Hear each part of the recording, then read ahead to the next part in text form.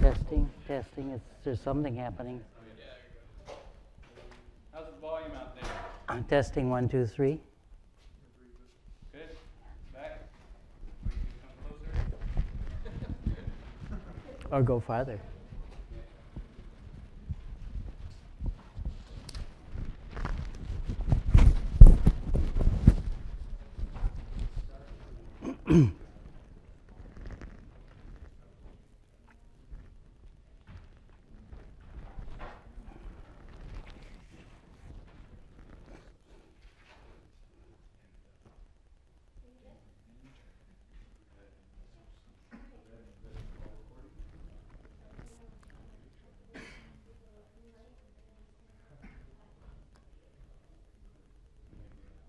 Thanks a lot.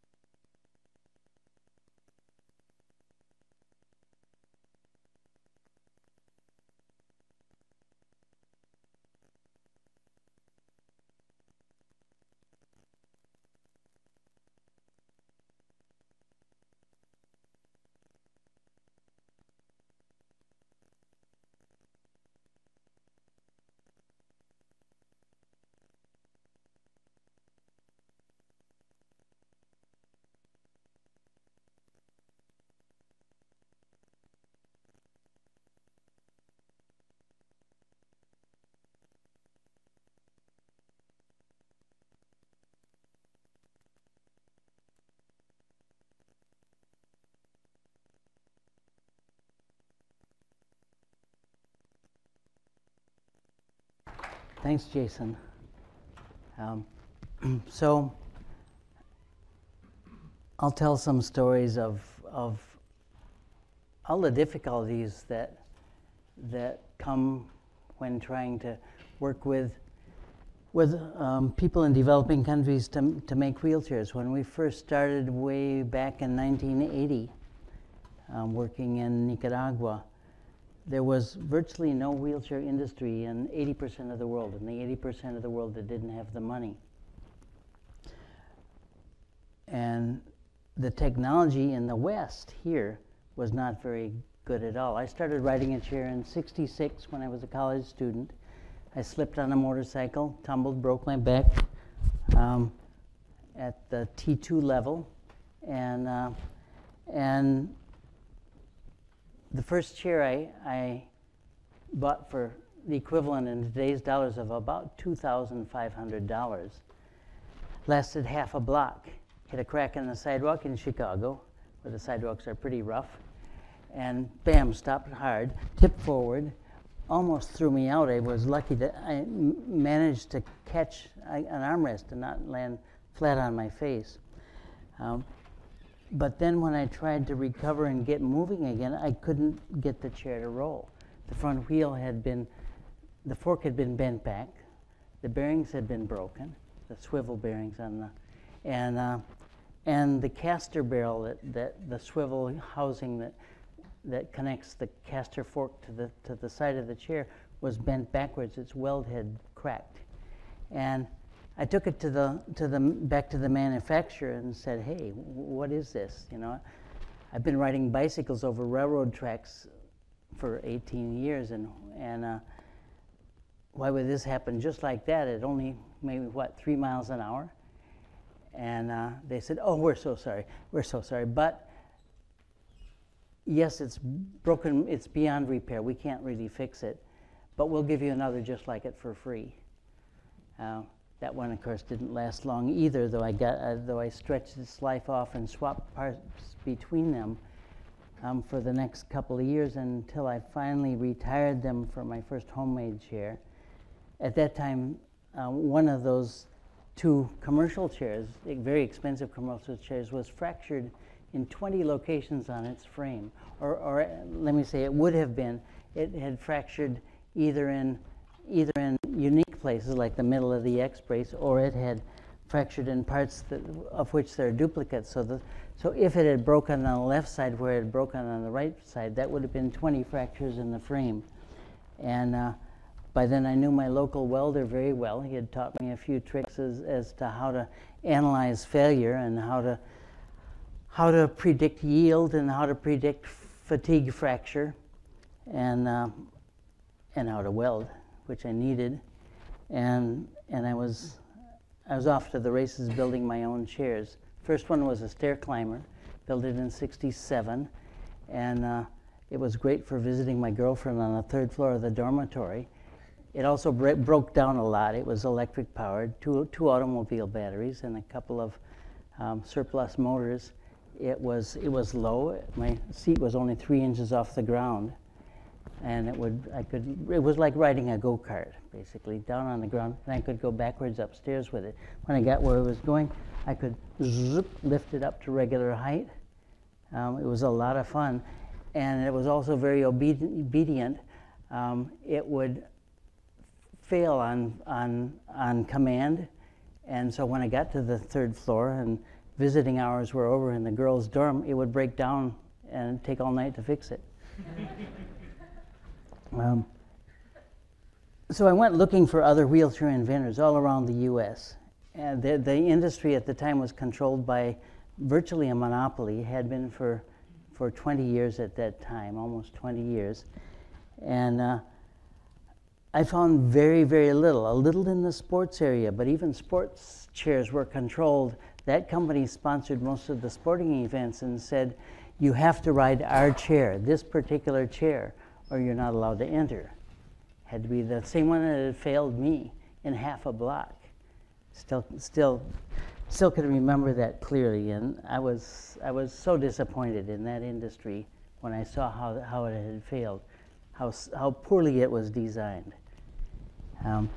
Classic example of monopoly. For 20 years, that monopoly had allowed had pushed the prices up, and had allowed the quality to slip downward, had made shortcuts in the design of their chair, making it much, much weaker.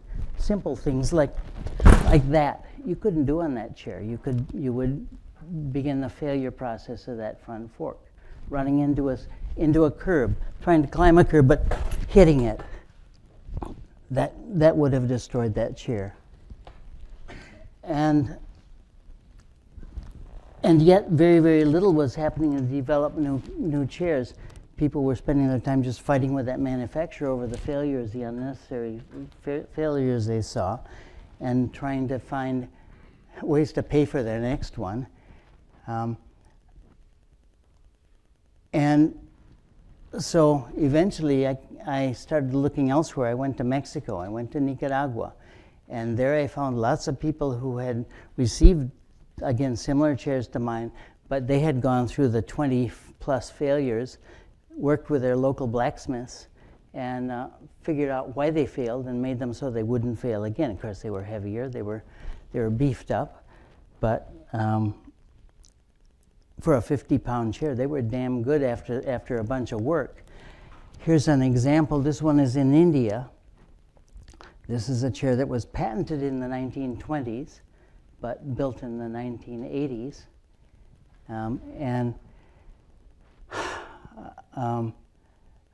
And very similar to others I would see around the world.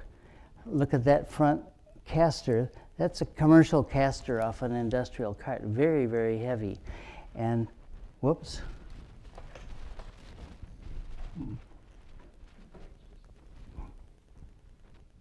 Okay.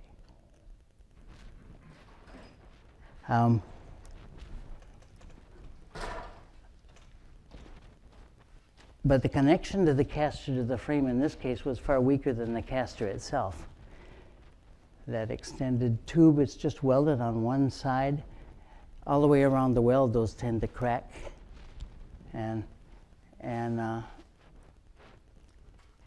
Yep. This lady had this chair, solid tires, not pneumatics. Pneumatics, as we know from bicycles, roll much, much better. Of course, they're more of a repair problem, but over years, they're less of a repair problem because you can buy replacements for bicycle tires in any part of the world. You cannot buy that tire in India except at the factory. Custom made. Here's what happens to the majority of Western chairs that get given away in the US, in Europe, in Japan, sent south. Within a year, they've got all kinds of things happening to them. Again, and we need good chairs in this country, right? And chairs have changed in this country since the monopoly was broken in about 1980 and 79. Chairs have changed in this country. These top-of-the-line chairs, for $2,000 to $5,000, you can buy a chair that'll stand up. It's actually engineered and fun to ride by comparison. But chairs with those kind of prices are not going to make their way south. But at that time, again, this is all we had in the U.S. even. We dealt with our chairs with great care. And I found more expertise for fixing our chairs outside of this country, in Nicaragua in particular, and eventually in Africa and Asia. And that's where I ended up in 1980 in Nicaragua, starting to work with disabled folks there who were already reinforcing, fixing their own chairs, and they wanted to build more. They wanted to build them better than anything that was coming into the country.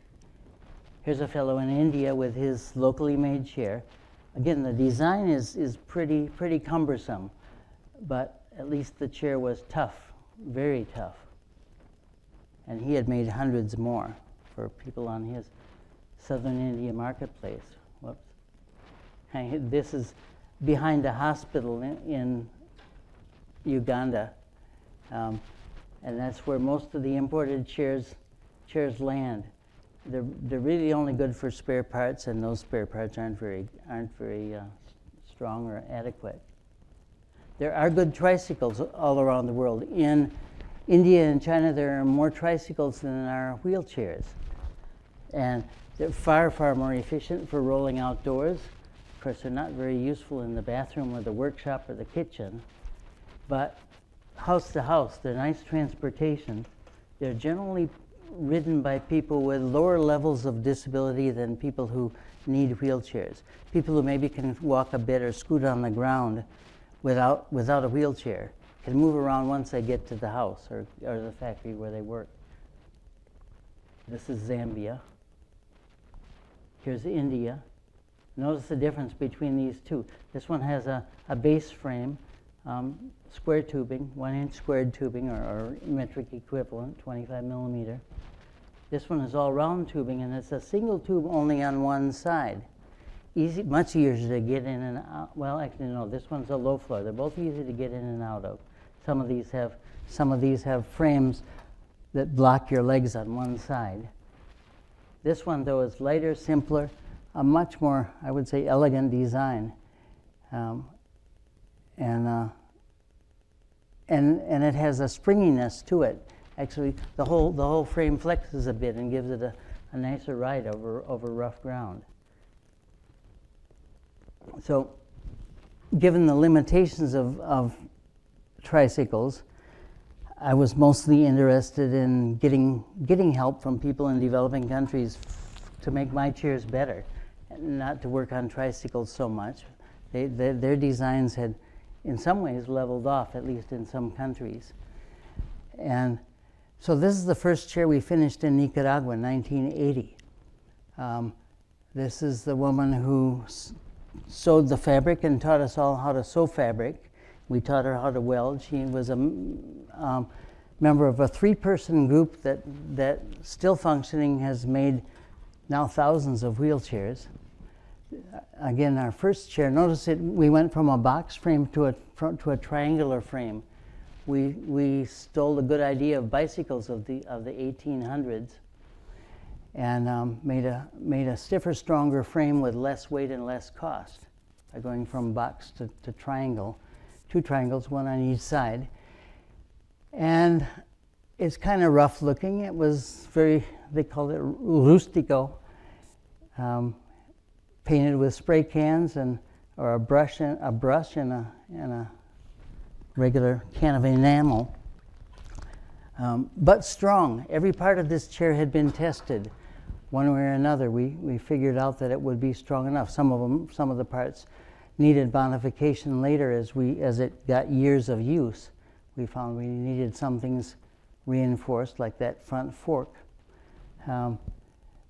But it was pretty tough and lots lighter than the imported chairs, and had bicycle tires front and rear. I apologize, the wheels on this were imported. They're stolen off American bicycles and chairs, and I brought them down. But eventually we found out how to make good chairs in Nicaragua as well. They couldn't sell any though because it looked so rough. And I mean, hers hadn't even been painted yet, but even when they were ready to sell, they looked rough. And people dreamed of having the chrome-plated models of those days from up north. But a few months after they started making these and being unable to sell them, their price, by the way, compared to, at that time, $1,000 for a half-decent chair in the United States. Well, half-decent, less than half-decent, the same one that I had broken down in. This chair sold for about $150 in Nicaragua. Our prices have come down now. Now in real dollars, they're $200, the equivalent of about less than $100 at that time. But a few months after they started making these chairs, this is right after the Civil War in Nicaragua, some of the people riding chairs had been injured in the war. Most of the ones that I knew were sharing a chair with other people. One person, three, four people.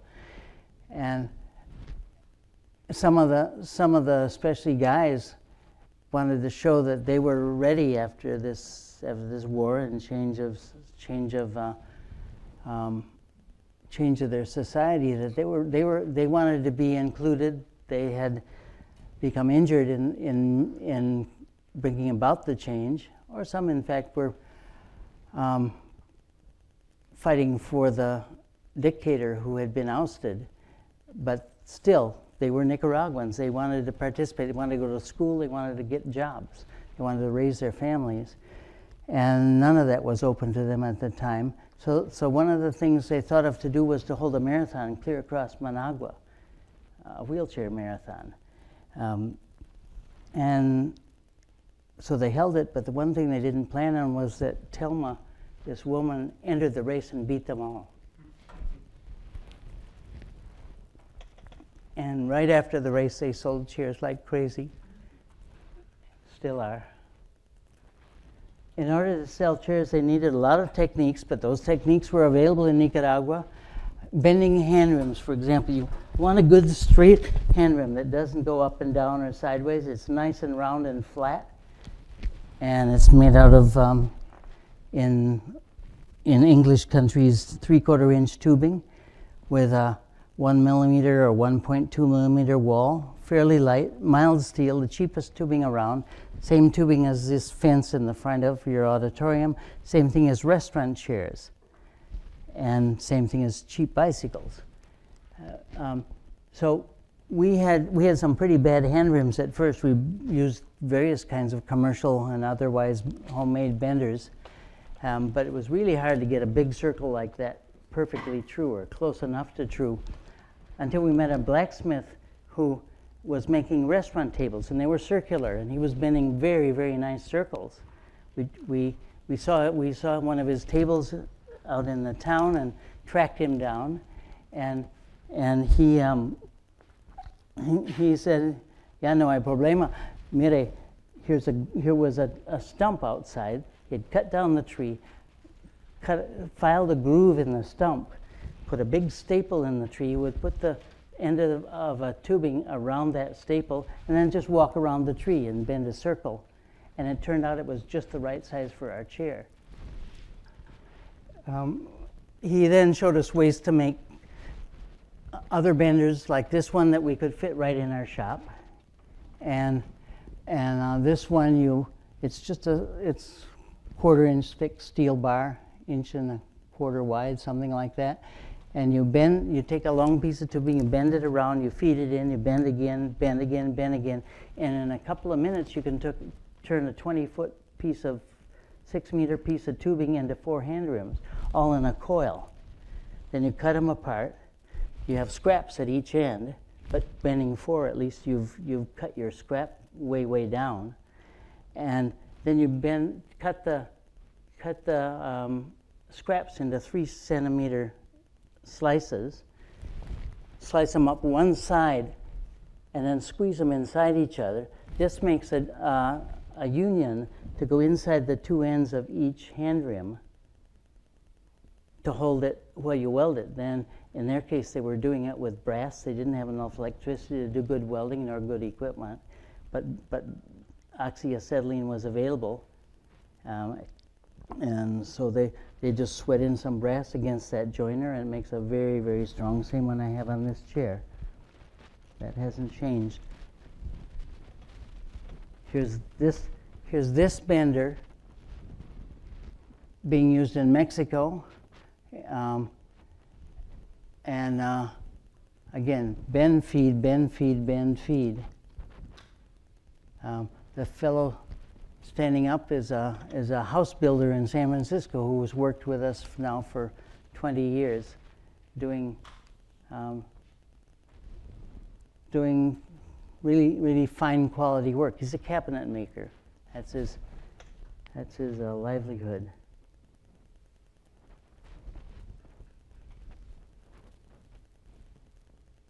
And here's welding them together. This is with gas, and doing it in quantity, just cranking them out, each one the same, so that the chairs can be assembled easily. We still have some problems with alignment occasionally, and this is how they straighten them out, one of the ways. The other way is putting 1x2s under them and jumping on them. Yeah. This is one of the fellows in the Philippines who first showed us a lot of tricks for making fixtures for welding the frames together accurately, so that we could, for example, have a folding frame under the seat that would fold well and would fit into any of our side frames of any size. These folks had been building chairs since the middle 70s. A group of 20 wheelchair riders who had tried to reinforce chairs that were like the imported ones, and then made many changes in the chair to make it strong enough. I had worked in the U.S. industry before this time, back in the 70s, 60s, 70s, 80s, and learned a lot about fixture making, but all of our fixtures in the U.S. were based on heavy steel plates or aluminum plates. Too expensive, too hard to handle, just wouldn't happen in developing countries. But here's one made out of 1x2 inch rectangular tubing. This is in Mexico, and it's on a gimbaled frame, so you can swivel it around and weld different ways. Something we got from the U.S. industry, and works very, very well. And these fixtures have been gradually evolving ever since then. Ever since the early 80s, when we learned how to do them from the Philippine group. Precision is important in order to make every chair the same, so that you don't have to fudge them to fit them together. And AutoCAD, then SolidWorks, very helpful. A nice big plotter is nice to have. And San Francisco State, where we went to in the late 80s, had that equipment available. Yep, right on target, that piece. And this is a Nicaraguan fellow working with a Mexican fellow. We found ways to get people to travel from shop to shop. Eventually, we had a network of little shops in 40 countries. And everybody teaching everybody else, and me stealing their good ideas and making my chair better. Yeah, here's a sports chair. The one in the foreground. Notice the bumper for smashing into other chairs at top speed. Basketball, other sports, and sports are one of the best ways to kind of break the ice and get people into school and jobs and other ways to make a living. And people are doing sports. Even back in the early 80s, people were beginning to do wheelchair sports all over the world, joining into the marathons despite the fact that they would rarely be allowed. They would still do it. But they never had, at that time, specialized equipment that can double your speed, that can make it so you can beat anybody on the basketball or the tennis court or the rugby court. And one of the first widely available third world sports chairs was done by one of your professors here, Kurt Kornbluth, in Zambia. Yeah, here's Kurt working away. God knows what he's showing him in his drawing book. And Kurt was an example of just a different way of working, far more mixed with the community, relaxing and picking their brains. Because, in fact, if you want to find the best sources of ideas for anything, the 94-year-old inventor who just patented the successor to the lithium-ion battery, at least he hopes it will be, and he should know because he patented the original lithium-ion battery in 1980. He says, go to the people who need the stuff, and they will think of more solutions than somebody just coming in and being a professional. And everybody needs to work with everybody on problems that are too hard to solve. If they're easy problems, sure, set your timeline and click, click, click, out it comes. But in the wheelchair field, boy, it's tough. I used to work in aerospace in the 60s. I did a 9-year apprenticeship in aerospace. And it was very interesting and very challenging and a lot easier than wheelchair design because we knew what the problems were and when we had solved them or not. With wheelchairs, we have all these different user types, all these different terrain types, all these different economic situations in which they must fit, all these different arrays of parts to repair them 10 years down the road when the wheelchair factory might be gone and you have to go to the blacksmith and do whatever. It's a tough set of problems, very, very interesting. Yeah. Most of the shops in the 40 countries where we work have kids in and around the shops at all times. Makes for some safety challenges, but also since some of the kids are kids of the people working in the shops, we can see who's going to be the next generation of bright inventors. Here's another one done by Kurt.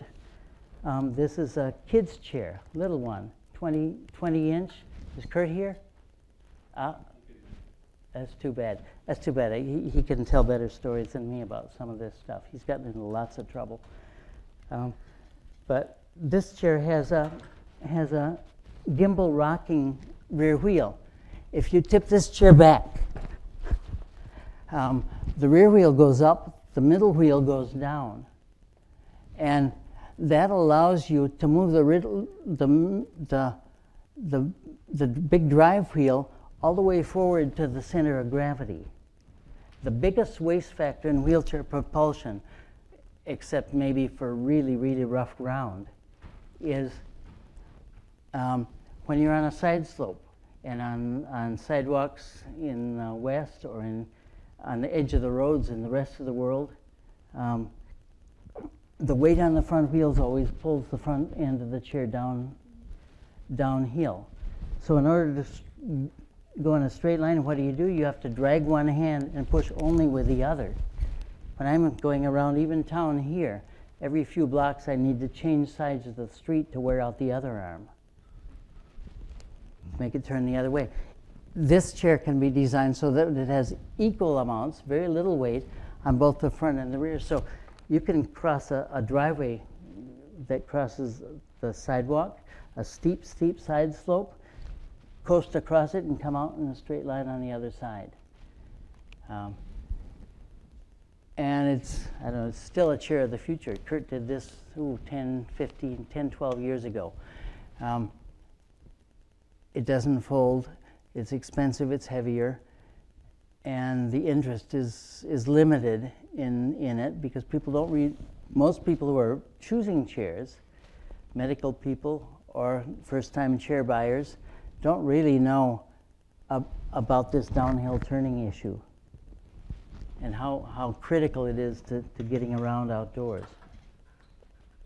But I hope that's a chair of the future. Yeah. Lots of kids in our shops have kind of grown up on spoking wheels, welding, bending after school. In the process, become way far ahead of their fellow students in mathematics and geometry. Here are some of the, here's one of the kids. This fellow is 15, but he's really the size of an 8-year-old. He broke his back when he was 6 or 7, and had not been allowed in school at all. Every year, his mother would take him to school and fight with the principal and just be pushed away. At this time, he was going back to school with Penina Mutinda, who has become one of Kenya's leading disability rights advocates. She went and faced down that principal, told him that he was violating she read the list of regulations under the Americans with Disabilities Act and claimed that they were new Kenyan law. And the kid got into school. He had left school in 2nd grade, something like that, and within a year he was up to high school. He just click through the different grades, and he's doing quite well now. Since then, of course, other countries, including next door Uganda and South Africa, have passed new laws that go way beyond our Americans with Disabilities Act. In Uganda, people with disabilities are guaranteed representation in their legislature. There are certain, and at every stage of government down to the township, there are slots reserved for people representing others with disabilities, people with disabilities and representing others with disabilities. And not only one at each level of government, but one man and one woman, because the women who are the leaders of the disability rights movement in Uganda know that they can't trust men